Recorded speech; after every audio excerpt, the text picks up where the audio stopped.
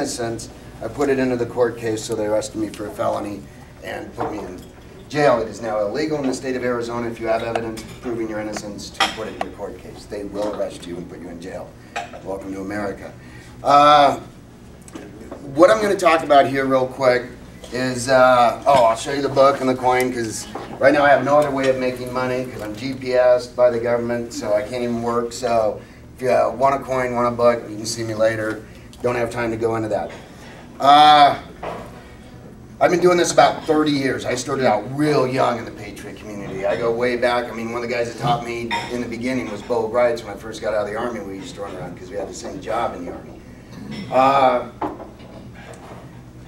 There's three real big questions nobody seems to be able to answer in the Patriot community. Why do they call us corporations? Why is everything in capital letters? Why are we considered vessels under the law? The other one is, why are we considered an enemy of the state? And that's the War Powers Act, Trading with the Enemies Act in the 1930s. The third one is, why is everything in admiralty jurisdiction?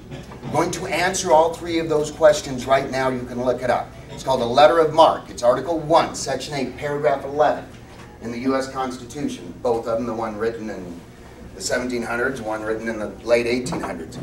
Now, at issue here is, what is a letter of marque? A letter of marque is an international agreement that allows a pirate to be considered a privateer. In other words, a legal pirate. Okay, they are legally allowed to rape, pillage, kill, murder, whatever they want to do, as long as they split the booty with the government. So a letter of marque is full authority granted by a government entity to a corporate entity to be a pirate. Look it up. It's in Black's Law Dictionary, 6th edition. Don't go beyond the 6th edition. That's just a communist book. You got to stay 6th edition or before that if you want to know the real law. There's three requirements for a letter of marque to be valid. It's only good on the high seas. Now you know why we're in admiralty jurisdiction. It's only good against enemies. Now you know why the Trading with the Enemies Act and the War Powers Act were written. Now you know why we all run around flying the U.S. war flag. The United States has always had a peace flag. It's very similar, but the stripes are vertical. Flags were the first form of long-range communication. I'm walking with my army through the middle of nowhere. You're walking with your army through the middle of nowhere. We see each other. We raise our flags. Friend or foe, we know. Friend or foe is actually a legal military term. Flags are the way of signaling that. The U.S. always had a peace flag.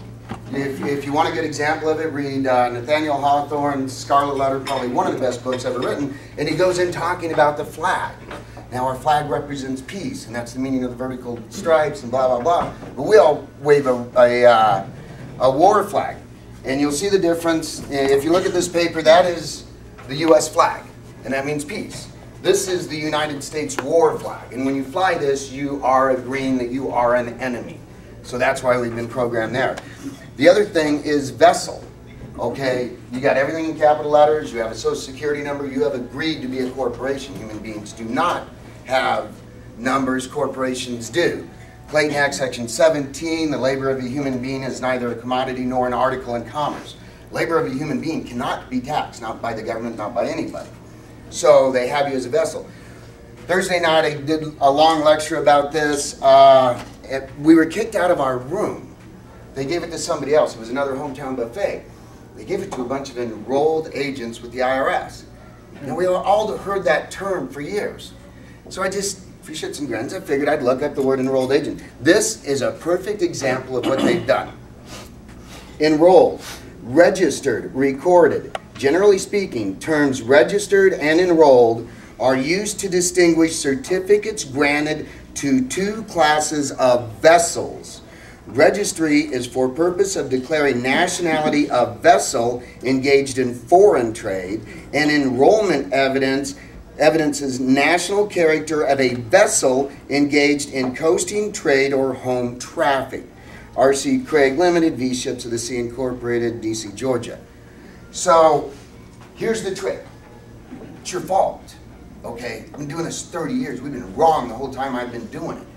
We fight them on their grounds. You are a human being, you're not at sea, and you're not an enemy.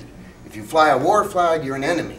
If you run around saying this, when it asks, is this your Social Security number, or write your Social Security number, that means you're a corporation. It's not your number. It's property of the Social Security Administration. Cross out the word your. I do it on everything. And after the second S, I put the word A. They have no documentation that says it's my number. I just claim it. It's their friggin' number. If it was my number, I don't like it. I'd change it. It'd be all ones. So when you go to fight them, you're fighting them after you've agreed with them. The law of acquiescence in the U.S. v. Tweel and Conway versus General County says once you acquiesce, you're done. Okay? Anything that states, that's made a statement legally, if not rebutted, means that you agree to it. You've agreed to be a corporation, you have agreed to be at sea, and you've agreed to be an enemy. Don't do it. Because a letter of marque says that they have to have all three. If you're not an enemy, it doesn't matter if you're at sea. Okay? If you're not at sea, it doesn't matter if you're an enemy. In order for a letter of marque to be authentic, valid, and apply to you, you must be a vessel at sea and an enemy. The problem is, in 1856, all the countries of the world got together in what's called the Treaty of Paris. You should read this document. The founding document of the country is the Treaty of Paris of 1781, not the Constitution. People are confused with that. What got the world organized was the Treaty of Paris of 1856. You must read this document. All the countries got together and made letters of marque illegal, except for us. We can only use a letter of marque against our own people. That is why it's not illegal, and that's why to every other country in the world it is illegal. They are using the letter of marque in everything. When they create a new government entity, they issue them a letter of marque. They have the right to rape, pillage, and kill you if it's profitable for them. When a cop goes to the academy to become a cop, they are told at the academy, you were granted your authority from a letter of marque that was issued over 100 years ago, and your badge is in lieu of carrying that letter of marque. They think that a letter of marque is good on land. It is not. It's only good on the seas, it's only good against the enemy, and it's only good against vessels. So if you can prove that you're not one of those three, that letter of marque is no good. That's what you got to do. Now, I found this out about 3 weeks ago. It's going around the Patriot Network. Everybody from Schultz and Rose and Wall and all these people are starting to come back and go, oh shit.